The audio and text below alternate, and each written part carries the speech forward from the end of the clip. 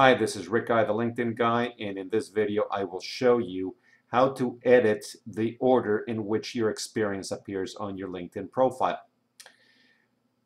So on your profile, let's say that you have several current positions like I do. What you'll want to do is click on Edit Profile and then scroll down to where your positions are. Right now you see my first position is at Vistage. Then I have a board member for this company, and then I have a trainer and speaker. So let's say that I wanted to be trainer and speaker my second instead of my first. What I would do is I would click on this arrow down and then drag it to the second position. And now the board member is going to move third. What I'll do is I'm going to go down to Done Editing.